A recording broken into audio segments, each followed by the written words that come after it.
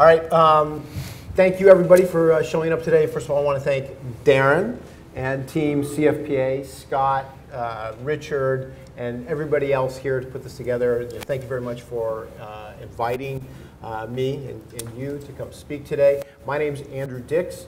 I am the CEO and founder of Crowded Media Group. We publish Crowdfund Insider. It's one of the leading digital publications covering the fintech, crowdfunding, alternative finance space. We're really psyched to be here today to hear from Brandon and Fundrise and from Jeff here. I want to get started. This is Jeff Annison. Yes. He is, yes, I got that right. He's the co-founder of LegionM, and we're going to talk about that in 1 second because I believe we have a trailer we're going to spool up and share with you, the kind of a lead into what exactly LegionM is doing today. Do we have that ready to go? Can we fire that up? There we go. I just looked at the news and I think I'm in shock. A giant monster just materialized over Seoul. That happened like 9 hours ago. You were just hearing about this. What have you been doing all day? You ever notice how it just keeps destroying everything in its path but never looks down?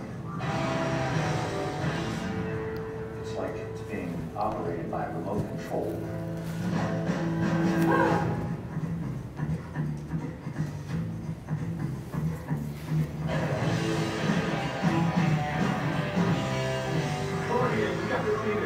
It's dancing. Is dancing like... Holy shit. All right. Yeah. Now, is that cool or what? I mean, honestly I saw this trailer a month or so ago, and I'm a huge film critic. I love going to movies, and I watched that thing and I'm like, I want to go see this. This is like perfect for me. And beyond that, Anne Hathaway and Jason Sudeikis, these are people I actually know who they are. So here's a film that I would be willing to see, and honestly my taste in films is very questionable, but that's a different conversation. LegionM, your platform, is financing part of this film. I think that's totally cool. So tell me about this film. How did you guys put this together? What's up with that? Yeah, well, thank you very much, and thank you guys for having us. And so we are LegionM. We're the world's first fan-owned entertainment company. And so the premise behind our company is simple, and it's not something I need to explain to you. It's this idea that if you have a large audience of people that are invested in your product, that it gives you a competitive advantage. And in the world of entertainment, where there's more movies out there and trying to get people out to the theater is as hard as ever, on television where there's more content than you could ever watch in your lifetime, having an engaged and invested audience of people is a huge differentiator. And so we started out a little over a year ago to launch the company with this vision. And Colossal is the very first project that we launched. And so to get to your point, that's a movie. It's a $15 million movie. It's got Anne Hathaway, Jason Sudeikis, and it's not a movie that needs money, right? It was a fully financed film. We got involved after the film was already completed. But we worked with the distributor, which is Neon, and they saw the value of having a fan base, right? I mean, the secret in Hollywood is that every single project needs funding, whether it's a huge blockbuster hit or whether it's the smallest independent film. They all need financing from somebody. And they can take financing from a wealthy individual. Right, yeah. Or they can take it from us, and with it comes a legion of people. So we've got over 4,000 investors in our company so far, and every one of them has a stake in this movie. And just right now, the movie opened up 2 weeks ago in Los Angeles and New York, and it was in DC this last weekend, and it opens up in 100 other markets. And we're arranging meetups around the country where all of the members of the Legion are coming out to see the movie and come see their movie. So obviously everybody who's invested in you to this film, they're going to go see this film. I mean, that's and they're going to bring their friends, and they're going to tweet about it on social media, and it's all that sort of like authentic grassroots marketing that every marketer dreams of, and frankly, money can't buy. So, any initial numbers? Can you share? How it's doing? How's the film doing? Or? I haven't seen it yet, but I promise you, I'm going to go see this film. Thank you. See it. Tell all your friends. It's an independent movie, so the more theaters that it gets in, it's in about 200 theaters now, and the more people go see it, the broader the distribution will get. So, the movie's done fantastic. It's actually one of the highest-rated movies on Rotten Tomatoes, both from a critical perspective and from a fan perspective that you can see in theaters today. So it's a great movie from an art standpoint. From the business of Hollywood standpoint, it's still an open question. This coming weekend is a huge weekend for the movie, and so we're doing everything that we can to get the word out through our Legion. And over the course of the past week or two, we've had probably over 1,000 people come out from LegionM. So these are organized meetups. We've had meetups as large as 100 people. Okay. So it's yeah. I mean, that's really cool. I mean, you're cutting out, because don't most films you have some really rich guy who doesn't have anything better to do than throw his money away in Hollywood. He goes there, pumps tens of millions of dollars in there. The film bombs, and after a few tries of losing lots of money, he leaves. Right? Isn't that how it normally works? There's quite a bit of that, and I mean, Hollywood is notorious for selling people on the glamour of being in the film industry and stuff like that. And so, again, I mean, we've been able to move the needle, on this film, and it's still the top of the first inning for us. Like I said, we've got over 4,000 investors. We had a Reg CF that we did. We were one of the very first. In fact, actually, yeah. I learned that we were the first one to file on May 16th, and we sold that out with $1 million. We launched a Reg A about less than a month ago. Let's pause with that for a second, because you were one of the very first Reg CF offers that was very successful, and it was successful because you raised the limit, the $1 million. You did it kind of quickly. I mean, it was, blink and it was done. And from a lot of people. And this was all a total unknown on May 16th, I think it was, May 16th. I mean, what were you guys thinking? I mean, this was a big risk for you guys. Yeah, it was. So the Reg CF for us was a great way. We wanted to prove our model. Like, you don't know until you know. So and you jumped off the cliff. Yeah, so, we had a great idea. We had founded the company like 2 months earlier. So, it's not like we were coming in with an established brand. We had a message. We had an alliance of creative partners in Hollywood that we were working with. And this was our chance to put it out to the market and see if people were really interested. And like you said, we ended up oversubscribed. We had to return people's money because we didn't have enough room in the Reg CF. You used WeFunder, right? Yeah, we used WeFunder for that platform as well as for the Reg A. Okay, so that worked out well. Yes. You raised the $1 million, and how many people participated in that funding round? It was over 3,100. I don't remember the exact number. And I believe at the time, and maybe still, that was the most number of individual investors for Reg CF offers. Yeah, as far as I'm aware of, we're about 3 times the number of the second place company. So the average investment was not that big. It was no, our average investment was about $500. And like I said, we were oversubscribed. We ended up moving some of our oversubscription into a Reg D, so we were able to take the accredited investors. Okay. So we ended up out of that raise, I think, with about $1.2 or $1.3 million from that raise. Gotcha. Now, today, you're in the midst of a Reg A Plus offer. And we already talked a little bit about that with Fundrise here a minute ago. And this is a little bit different. But you're doing this on WeFunder. It's actually WeFunder's first Reg A Plus offer. Explain that to us. What's going on with Reg A Plus? You can raise up to $50 million. I can't remember if you're trying to raise that amount, if you have a range. Explain. Yeah, so our long-term goal is to have 1 million shareholders. In fact, our logo is an M with a bar over it, which is the Roman numeral for 1 million. And the reason for that is, if you can imagine, like I said, our average investment is $500 or $600. So if we're successful at achieving that goal, we'll have $500 to $600 million to develop projects. So then you're a player. Which allows us, that's enough money to make a dent in Hollywood. More importantly, 1 million people that Right. are ready to come out and support those movies. And we think that'll make us one of the most influential companies in They'll Hollywood. see those movies regardless how many tomatoes they get, right? Because once you're an investor, you're committed to making it a success. Yeah, right? well, and that's a big part of it. I mean, our investors, obviously there's a real swing for the fence financial investment opportunity, right? I mean, if we achieve that goal, we'll be valued at likely billions of dollars, right? Successful Hollywood studios. It's a very competitive but talking very about real lucrative industry. Right. Right now, we're raising money at a $15 million pre-money valuation, right? So it's getting in on the ground floor of a startup company. So there's a financial component, but a big part of it, and particularly for people that are investing $100 or a couple $100, is the chance to be emotionally involved, to be a part of something that's bigger than yourself, to be a part of something that's sexy and interesting. And so a lot of our promise to our investors is not just that you're investing your money, but we're going to take you behind the scenes. So the director of this film, Nacho Vigalondo, we're doing an online Q&A session in a week or two.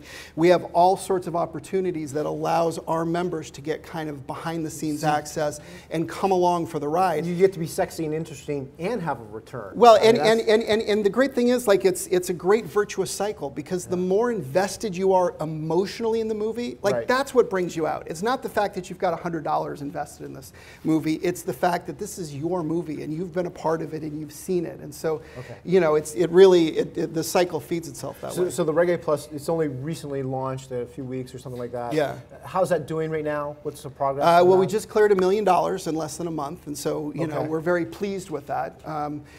You know, the way that we look at it, for us, it's less about like we're trying to raise a specific amount of money, right? The more money we raise, the bigger projects we can get in on. But as you can see with this, we're already finding that there's a lot of opportunity to get in on big movies and name brands, even though, you know, we can participate very small. People love to have us involved. We don't have to finance the whole thing. We can partner or come in later. So, you know, our approach to this has been is that we wanted to launch the Reggae. We wanted to raise our first $1 million, and then after that, we're going to focus on the second $1 million and the third $1 million. I mean, I think one of the things that's great about the Jobs Act and the fact that we're raising shares via Reggae, which there will be hopefully soon a secondary market for, is it eliminates the need, the focus for most startup companies on a liquidation event or an exit strategy. You know, our previous company, we raised $140 million in venture capital for Moby TV, right. which we were the first ones to launch live television on your cell phone. This was back about 10 years ago. And so we've gone through that path, and it's amazing for venture-backed companies what a focus there is on achieving an exit strategy in a liquidation event. And I think that's one of the wonderful things with the Jobs Act company, is that you can build a company just strictly focusing on trying to build value and not, hey, how am I going to get to a point where so-and-so can buy There's me no in a year? blood-sucking VC behind you saying it's time No. to sell. No. Yeah. Oh, so okay. So that's interesting. So now let's back up a little bit. I'm a committed skeptic. Anytime I want to invest in something, you know, I really dig into it if I have time. For Hollywood, again, you know, I really don't understand it. The only thing I think is like, well, if you're going to back a film, you want to get a % of gross. Otherwise, you're going to get fleeced on the back end because the accounting is so screwy and vague.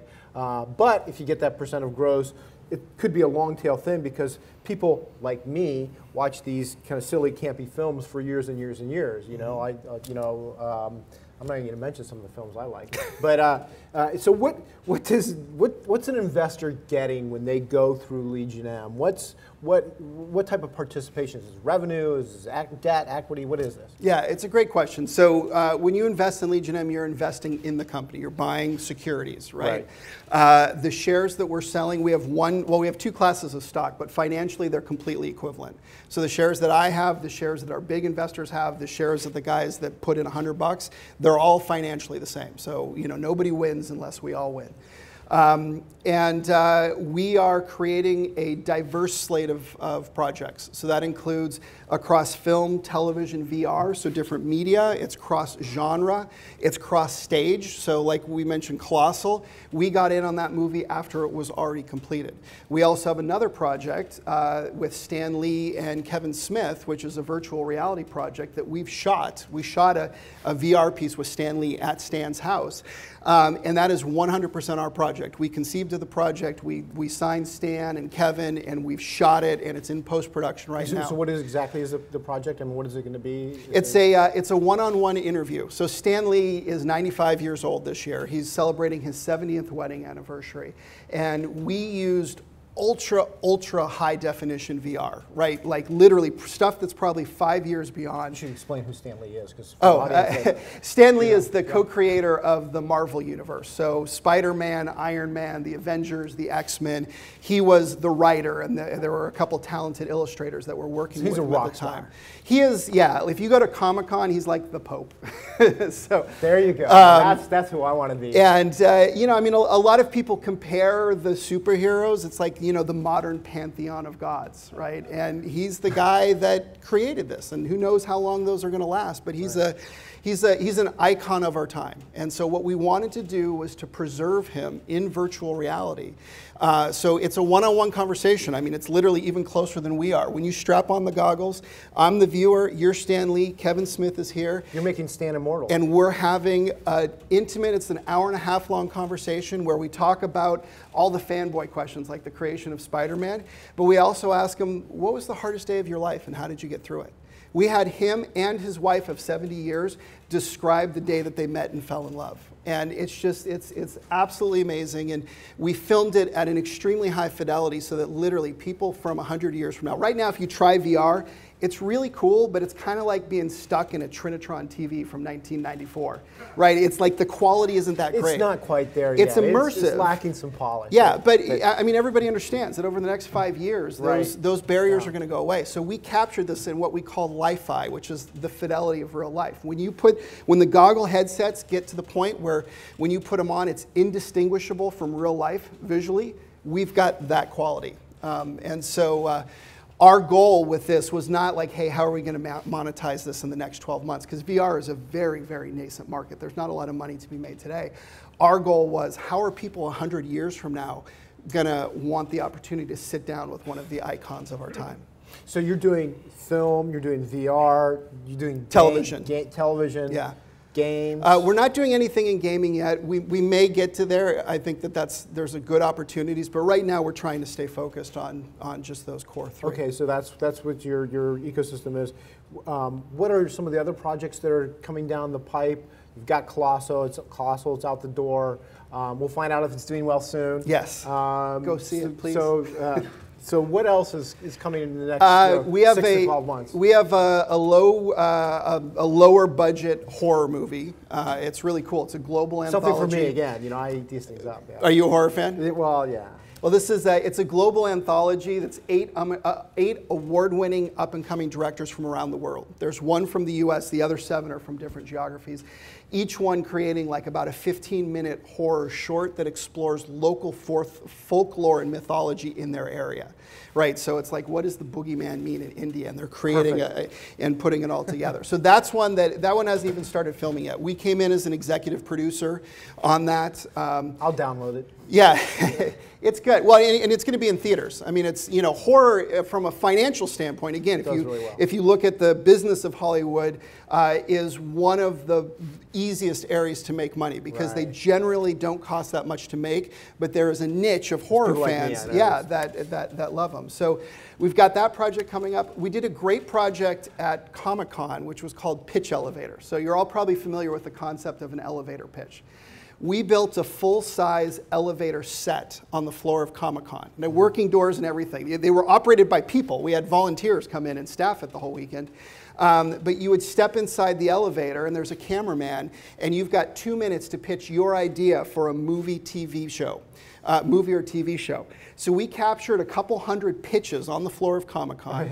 We got a couple hundred more from our online submission process. And then we created a game that allows all of our Legion members and investors to watch these pitches, rate them, and evaluate them. And narrow it down to the top 10. I kind of like that, yeah. Well, what was great about it, I mean, it works on so many levels. First of all, the whole premise is that anybody can have a great idea for a movie or TV show.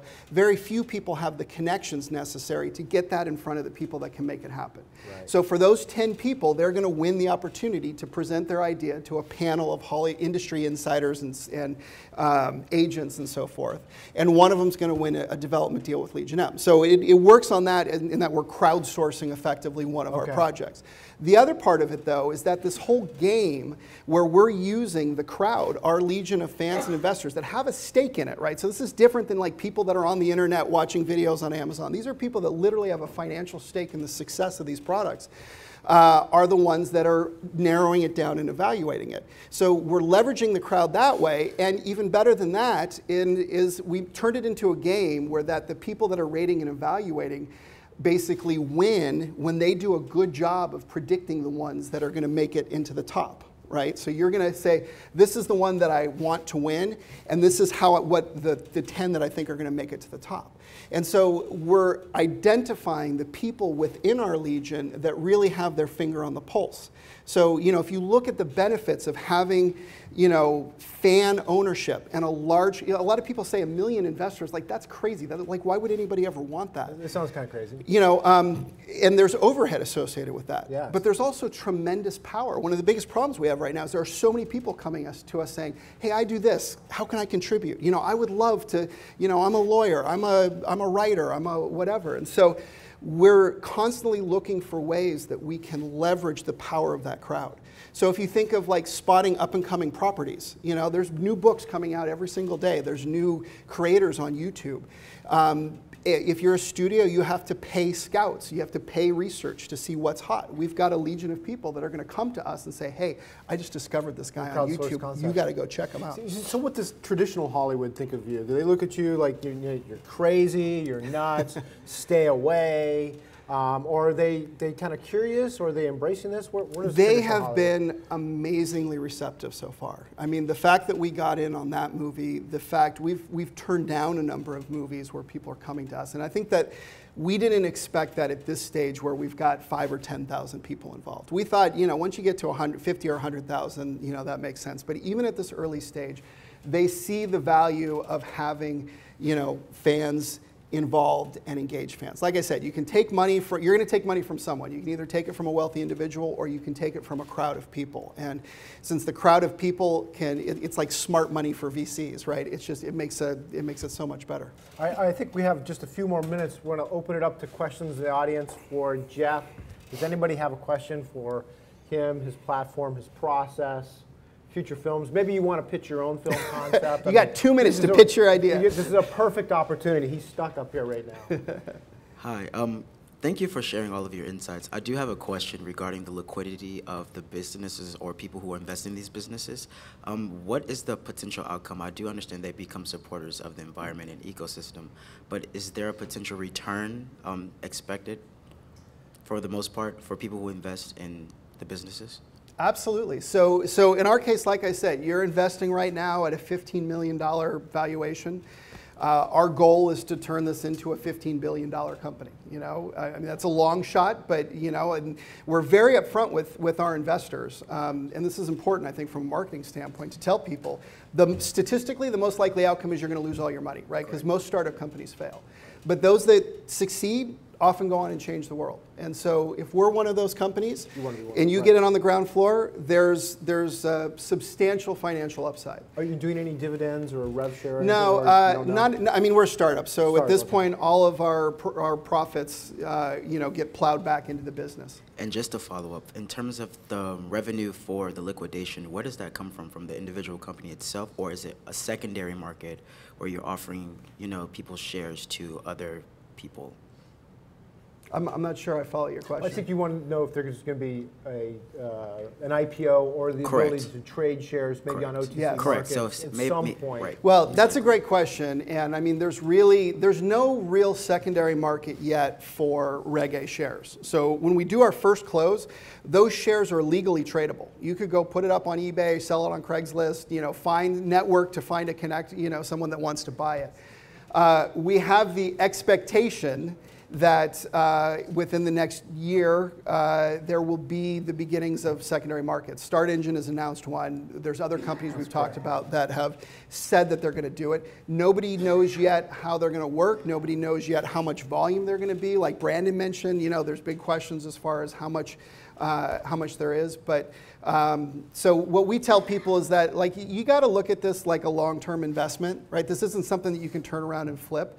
But for us, it was important to give people the option to sell their shares. There's no restrictions on it. That's a good question, because everybody wants to have a liquidity event at some point in time, and you want to see that empowered and enabled. But I agree with you. I think that at some point in the future, people are going to figure out a path to create more liquidity for these new exemptions, Reg A plus, Reg CF. It's just a matter of time.